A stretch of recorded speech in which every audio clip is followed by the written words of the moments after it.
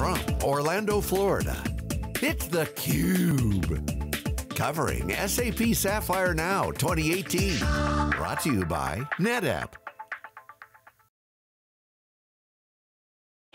Welcome to theCUBE. We are in Orlando at SAP Sapphire 2018. I'm Lisa Martin with Keith Townsend as my co-host. We're in the NetApp booth, and we are very excited to talk to the VP of the Chief Customer Office at SAP, Mark Marcus. Mark, welcome to theCUBE. Thank you, glad to be here, appreciate it. This event is enormous. One of the things that really struck me in Bill McDermott's keynote was, we always hear about, we were expecting 20,000 people. He talked about 1 million people engaging with SAP Sapphire this week via the in-person and the live and the on-demand video experiences. Massive, 390,000 customers, hundreds of customer sessions. The voice of the customer validating SAP as one of the world's most valuable brands is not only pervasive here, it's palpable. So talk to us about the Chief Customer Office. What is it? What's its mission? Why was it created? Yes, okay, that's a great way. So first of all, thank you, I appreciate you being here. I live in Orlando, so it's great to see this event. People wonder why Sapphire is actually in Orlando. It's because I live here. You're the reason. I'm the reason Sapphire is in Orlando, Florida. Okay, you heard it. Mark Marcus, you're the reason. No, so what happened is when Bill McDermott came to SAP, he was a different type of leader. And what he wanted to do immediately is start meeting with customers. So what he did is he started meeting with customers, and he said, if you ever have any questions or problems, give me a call. And so what happened is his phone started ringing, people needed help, and so he needed somebody that could help him with the customers when he ran North America. And so that was the genesis of the Chief Customer Office. So we started off first, we were extremely reactive. And so what I mean by that is, if a customer had a problem, we'd have to go in and we'd have to help them. And it's much more difficult when you have a problem than try to prevent a problem. So we've been doing the last several years is trying to be much more proactive. So instead of waiting for the phone to ring, we've been getting with customers and making sure, as their projects start, be in their steering committee meetings and make sure that things go well. So you've taken that more proactive approach. Tell us how the organization's evolved. What is the focus today? Yes, well the focus has always been the customer, but I think it's more of taking the best practices that we learned and actually sharing those with the customers and helping them explain how other people have done their journey. Because what you'll find is people are in different phases of their journey, and what they like to hear more of is, what did other customers do? What did they do right? What did they do wrong? And how can we be more successful? So we've been able to, over the years, if you think about, just put it in perspective again, SAP North America has 158,000 customers. And we're only on, my particular team only has about 100 of those customers that we have. So it's a very, very small amount. There are ones that are strategic to SAP that we get involved in. But what we're able to do, though, is through social media and other areas, is customers want to hear what happened, again, in the past, and how we can, learn from that and move forward. So I'm a big social media fan. Twitter handle has 38,000 followers, which is a lot for your focus on 100 customers. So I think that you're echoing the theme very well. Talk to us about how it's changed over the past 14 or so years as the shift has focused from on-premises solutions to hybrid cloud, to cloud, analytics, AI. What are customers talking about? I'll tell you what, you're talking my language now, okay? Because what happened is what we did is, actually what I'm part of is actually the Cloud Ambassador Program. And so what that is it's focusing on our cloud customers. So, success factors, Ariba, Concur, and those kind of things. And so really what's happened is, when I came to SAP 14 years ago, it was all on-premise ERP. All right, so it's very contained, very controlled with what people had. Now there's clouds, we're not necessarily sure what customers are doing, how they're interacting with the solutions, and so what we have to do is we're really focusing, again, my group is 100% focused in on that. So part of what our mission has been is we're not necessarily know what customers are doing, so we're helping to understand what they're doing and trying to help educate groups inside SAP to be more responsive and help them. So you mentioned having responsibility for some strategic accounts, about 100. Yes, Do those represent kind of a subset of some of the key areas in which you're looking for the voice of the customer and their practice using your technology to influence the direction of some of the key technologies? Yes, because I'd say there's some of the biggest, most strategic customers that we have, and so what we're doing a lot of is we align directly with the executives at the customer. So one of the things we're keying off is we're aligned at the C-level. So it's the CIO, the CEO, the CFO at that level. So we're able to say, we heard directly from the leaders of the companies, of our most important customers, key customers, and we're able to take that back to the other areas of SAP and say, this is what the leadership's demanding, and that's what we're able to help them with. So as we're going through this phase of digital transformation through a lot of organizations, that audience is even more important. Tell me how, as digital transformation has become more than just a buzzword, but a imperative from the C-suite, from the CEO to the CIO, CMO, CDO, all the CXOs, how has the conversation between those groups changed from the SAP perspective? Yeah, I'll tell you, that is, again, I'm not saying that, you're hitting exactly what we focus in on, because traditionally SAP has been focused more on the CIO level, so it's more the IT groups have implemented ERP, and it's been more of a back office type solution. Well, now what we're finding is the line of businesses are the people that are actually making the decisions. And so what we're finding out is that it's not necessarily so much that technically how they work, it's more the business processes they have and how we can help actually basically automate and help them run more smoothly. Yeah, Hasso Plattner actually, and some of the guys this morning during the keynote talked about that in terms of customers were saying, I'm getting kind of confused. There's so many different product names, a lot of acquisitions. He was talking about that. We heard from customers that there was confusion there. So when he was talking about it in the context of C4, for example, of making things simpler to understand, but also to your point, the back office and the front office now have to be connected. Absolutely. So they also talked about that in terms of the integration with SAP Cloud and how they really focused on enabling holistic integration, because it's the processes that have to now communicate together. So that whole kind of proactive customer responsiveness that was really apparent this morning. 46 years young, SAP.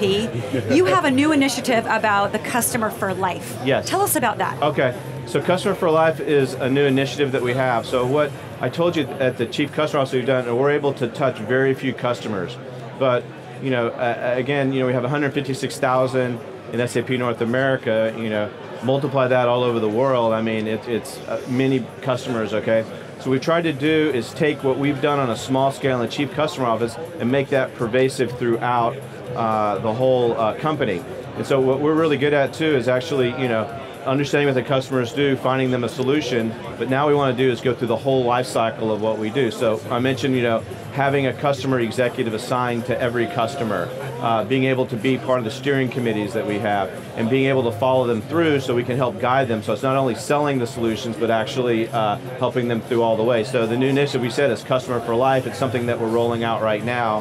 And we've had, again, it's taking what we did in the Chief Customer Office and propagating that through the rest of SAP. So this facility, you like to say 16 football fields, American football fields. So that's a big facility. I walked the facility this morning, got in about 3,000 steps, 100 plus partners on the floor, ranging from system integrators, technology partners in the infrastructure space, software SIs. Help us understand, as SAP, 20,000 plus people here at the show, 1 million people online engaging on Sapphire. SAP is becoming a platform company. Yes. How has that changed your role in your conversations? Well, I think what has happened a lot is, especially in the cloud projects, again, I focus more on where I'm at a lot of, is, there's a lot of new partners that come up, because what happened is that, we've acquired several companies. We did, Concur, Ariba, SuccessFactors, a lot of big companies, and a lot of different partners. So really what our role is in the Chief Customer Office is to basically to help these partners kind of understand how to work together. And we do a lot of things in meetings we have, and we do is it's usually, I say, like the three-legged stool. It is, it's SAP, the partner, and the customer together, and we all do that together. And what I found is some of the problems that we've had is not necessarily, I always say, like, how can you take the exact same solution and it works well in one company and it doesn't work in another company? Right. And what it is, to your point, with all the partners here, is it's communication. Are they working together? is the partner, SAP, and the customer all working together. And so that's what I'm really focused on today, is meeting with all the, do the Sapphires, to meet with the partners, make sure we're aligned, talk about our key customers and make sure that we're all working together. We talked to one of the gentlemen yesterday who was running some of the communities around HANA and Leonardo, and just a massive amount of content that is being generated to enable and educate customers across 25 plus industries was massive, as well as leveraging that peer validation from customers, like you're saying, some customers in certain industries have a ton of success with the same thing, and other customers struggle depending on a lot of different variables. So that sort of collaboration and communication, even within the SAP communities alone, was very apparent yesterday, that's one of the big drivers of, I'm sure, the Customer for Life initiative, is as you have evolved, so have your customers. One thing that struck me yesterday was, looking at, you're now number 17 of the world's top most valuable brands, up there with Apple, products that we can engage with. And I saw on a bus yesterday some of the messaging, an ERP you can talk to and hear from. So SAP really set a very lofty ambition of being up there with the Amazons and the Coca-Colas and the Googles. And now you have technology that people can, like at home with their digital assistant, talk to and communicate with. I thought that was a really powerful message. Yeah, and I'd say too that, I've worked with SAP for 14 years, and when I came to SAP, nobody had really heard of SAP and what they were. They thought maybe, sometimes on TV when you see SAP, when it's translated in other languages or something, that's what they think of SAP. They don't really know what the company is. But yeah, it's been great to see how, people would stop you, whether you're wearing, they'll see something on your laptop, on your shirts or something like that. So, yeah, so it's been good. And I think that's just been a big focus of, getting it out, because one thing is we have 150 million cloud users. It's a lot of people. So a lot of people use SAP. So again, one of the cloud products that we have is called Concur. It's for expense and reporting. And so a lot of times people might not have heard of SAP, but they've heard of Concur because they all do their expenses, that kind of stuff. So exactly right. So it is pretty good, when you have even family members know who SAP is now, and they've done a great job, hiring, with the marketing department and the people they've hired. It's been great. It's been good. So can we talk a little bit about analytics and the customer experience as we're looking at the intelligent business? Is that a message that's actually resonating with customers in that top 100 strategic accounts? Yes. Are they using analytics to actually power business? What are some of the standout success stories? Yeah, I would say that. So what I would say is that what I found a lot of times is that people can get the information in, but they need to be able to get the information out. Right. And so everybody across has done it. So I would just say almost every customer we have has basically needed to be able to get that out and do reporting and those kind of things. So part of what we do in the Chief Customer Office is, not only help them with the reports that they have, but to be able to run that kind of stuff. You guys also have, some really interesting use cases. I'm a Formula One fan. I've worked with Formula One before. I understand it from a fan perspective. You guys are really involved in McLaren Motorsport, for example, from finance to procurement to manufacturing. How are you seeing some of these really big use cases like Formula One or Coca-Cola infuse into some of the, the mid-sized businesses who you say might be using Concur, for example? What are some of the value that a small company can get from one of the massive users? Yeah, well, I'd say there's a lot of things, because what happens is that from those big, massive customers we have, what we've been able to put together is we call model company.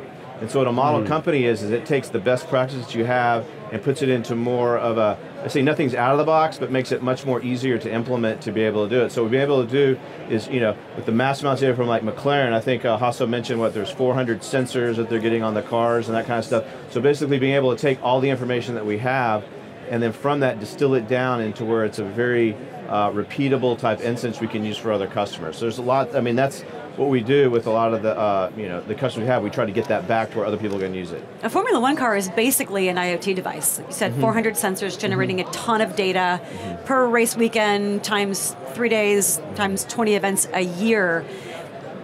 I read from Gartner just the other day that by 2020, which is around the corner, there's expected to be 20 billion IoT devices. What are you hearing from your customer base regarding IoT and being able to synchronize this, modern next-gen data center with myriad devices. Yeah, so that is one of our top initiatives that we have right now. Because one of the things that we've done is we have an offering that we have called Leonardo. And what Leonardo is, it was named after the inventor Leonardo da Vinci, all right? So, in his time, he was, a great innovator. I actually went and saw his house, I went over to Europe, and I've done a lot with Leonardo, what I'm saying, to be able to do that, right? But what that is that's basically all about, getting devices to be able to get that information in, because what you do is you have, thousands of sensors and stuff like that, and you asked me earlier about a good success story on that, is one of the ones I think that resonates the most on that is in Buenos Aires. They have a massive problem with rain. It rains a lot, and they have this severe flooding, and the architecture is antiquated. Well, what they found is the reason that they were having these flooding problems is because the sewers and the drains were all getting clogged up. So what they did was they put a sensor in every one of the drains to be able to make sure that they were unclogged and they were fleeing freely. And so what they did is they were able to, if the water flow started going down, they were able to empty out the drains. And even with an antiquated sewer system, because they were keeping it aligned, with using Leonardo now, they can go and keep it cleaned out. They've had massive rains and the flooding hasn't really been there where it is. So now, what's interesting is every time I go by and see a gutter, it's all clogged up. I think they need Leonardo right. to be able to help. I was reading as well about Alicia Tillman, your CMO, who's been at the helm for about 9 months now, and in the context of this desire to become one of the top global brands with an invisible product, she said, that one of the most important things for SAP right now is brand narrative. Messages and campaigns will change quarterly or every 6 months as they should, but she said, to be able to show the value of basically under the hood software, you've got to be able to show how it transforms countries, lives, industries, and that's one of the things that I think is very, very palpable here at the event is how much impact SAP is making, and whether it's rhino conservation in Africa or helping water scarcity in India, the impact, which is really the biggest validation that you can get right from the voice of your customers, is massive. Yeah, and I'd say too that, I like to say that, it sounds like, yes, we're a software company and, that kind of stuff, but it is really a noble endeavor because we are doing a lot of things to help people's lives and to run their businesses better. And what you realize is that Chief Customer Office, sometimes we see the other side when the systems aren't running properly at times, they usually run right, but sometimes they have problems, and when they do, you can just see the impact you have on people's lives and businesses and stuff like that, that it is really running, it is core to what you have, So I'll tell you one of the interesting things that SAP is involved in is they do a lot with instant messaging. So they have a part of, one of the acquisitions we have does instant messaging. Well, you don't think about that, but like when you use, let's say, Facebook Messenger or something like that, those messages go inside an SAP infrastructure at time, right? So imagine, if you can't change messages or doing those kind of things, So you're exactly right. It definitely does, what we're doing does really impact a lot of people's lives, so it's important. Well, Mark, thanks so much for taking some time to stop by theCUBE and chat with us about what SAP is doing with customers, how they're really symbiotically working together with you to evolve and transform this company. I want to say one other thing too, it's great to work with two professionals here. You guys really helped me a lot doing that. I don't do this a lot, but it really made me feel comfortable, so I appreciate your help. Thank you. Our pleasure, thanks so much. And so you're the reason that Sapphire's in Orlando. Are you also the reason they got Justin Timberlake tomorrow night?